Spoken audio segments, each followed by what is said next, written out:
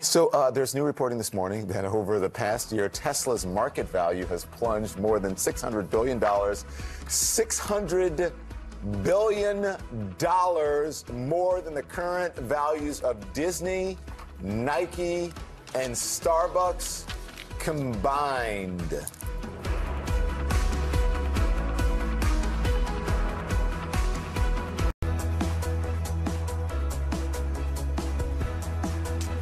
Welcome back to CNN This Morning. Tesla's market value has taken a huge hit this year.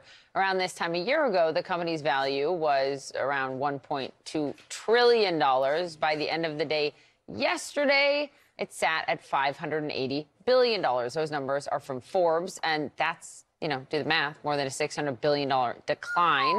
To put this loss into perspective, and it's not like a paper loss, but you know what we're talking about, the share price here. Disney is currently worth about $180 billion, Nike around $167 billion, Starbucks $114 billion. Let's bring in our friend Peter Shankman. He is a futurist at the marketing company Blue Shark Digital. It's good to have you here. Good to be here. So obviously, I don't know how I got through that intro without saying Elon Musk.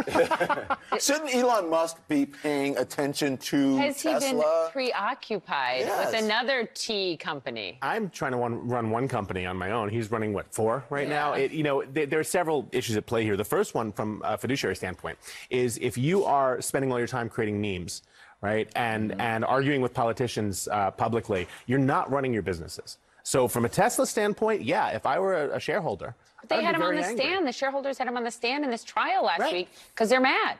They are. And look, it's hard to prove that he's not working for Tesla. But what they can say is, hey, you stole engineers from Tesla to bring them into Twitter. That's a problem.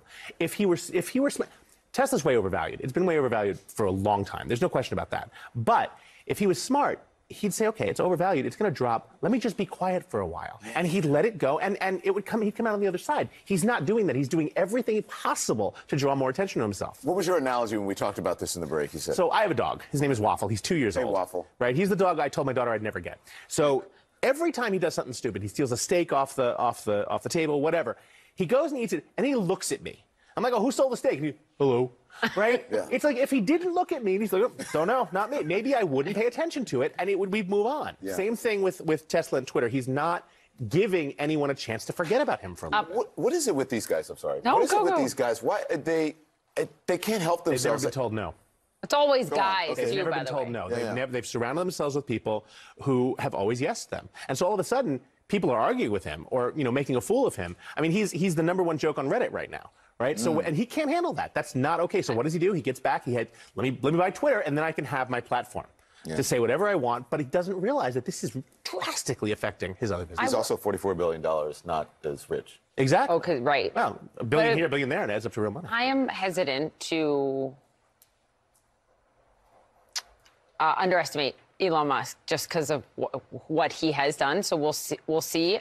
But right now, it doesn't look good. However, an interesting point about that $44 billion, it wasn't all his money. There are a lot of lenders here. And as I understand it, the debt to finance this is backed up by Tesla. Yeah. So Tesla could take an even bigger hit if this goes under? Well, his shares, his shares in Tesla, I mean, he's already sold an additional $3 billion. There's more coming. So, yeah, when everything's linked that closely, I wouldn't want to invest in something linked that closely to other things and to him not being quiet. Because, again, it stops being about the company and it starts being about him. And you can't continually have a good company when it's only about one person, regardless of whether they're good or bad. Something, he could get hit by a bus, right? It doesn't matter. It has to diversify. Let's hope not. Right. Should we talk about Boomerang CEOs?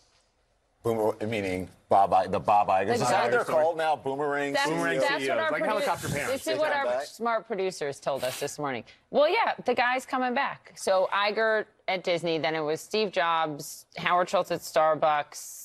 We have more on the list. Are they usually successful when they come back? It depends. I mean, Steve Jobs is obviously a standout story, right? He came back and took Apple from the brinks of bankruptcy to what it is today. But it depends on why they're doing it. I think in Disney's case, they didn't have a choice, right? This was the first thing that he did was put control back into the creatives, right? And that was taken away from them, and that was a problem. It clearly hurt them. Right? So putting control back into the creatives, Disney is a creative company. At the end of the day, the things they make are creative. And you give the control back to the creatives, I think that, if nothing else, will help tremendously. So, but listen, I mean, somebody smart somewhere, because on Monday, Disney stock rose Of course. 9%, but it was down roughly 36% of its value this year. So, and look, everything is, right? I wouldn't blame that entirely on Disney. The entire market's down. it's not all Chapek. It's not all, no.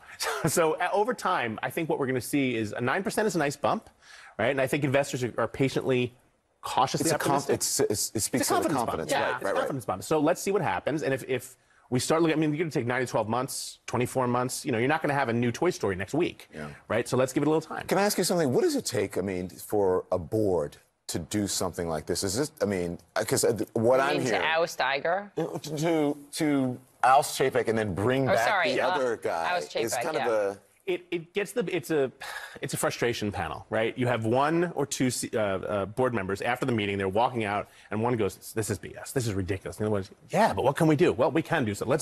Come here. Let's talk about it." And all of a sudden, it spreads, right? And these decisions, you might say they're reached really deeply, but I guarantee you, this was probably 12 hours. 12 hours from start to finish. Quick. Because it spreads like wildfire. They all start talking to each other. All of a sudden, you have a conference call. They're back in the conference room. 12 hours later, okay, let's just do this. Do you think Chapek knew? I think he had an idea. You can't do this and not have an idea. Okay. I think that, but look, again, he's walking away with quite the package. He's not too worried. That's fine. That's my next question is. So this is all about palace intrigue. These guys are all rich. They're going to be fine. Exactly. What does this mean for the average person as it relates to Disney? You know, the theme park. Maybe they have it in their portfolio.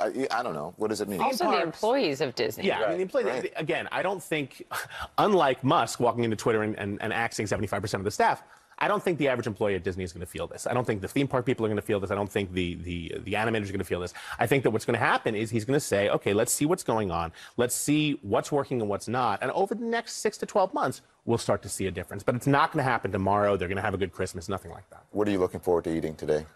I'm going to my parents' house with my daughter, and my mom makes a pumpkin bread for the past 20 years. Is Waffle? Oh my God! Coming? I will bring Waffle some pumpkin bread, but no, Waffle is not. Waffle. Why not? Because he ate a steak off my table 2 nights ago. Waffle, bring a crate.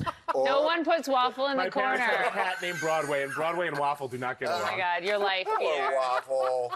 Thank you. Happy Sorry, Thanksgiving. Waffle. Happy Thanksgiving. Happy Thanksgiving to Waffle as well.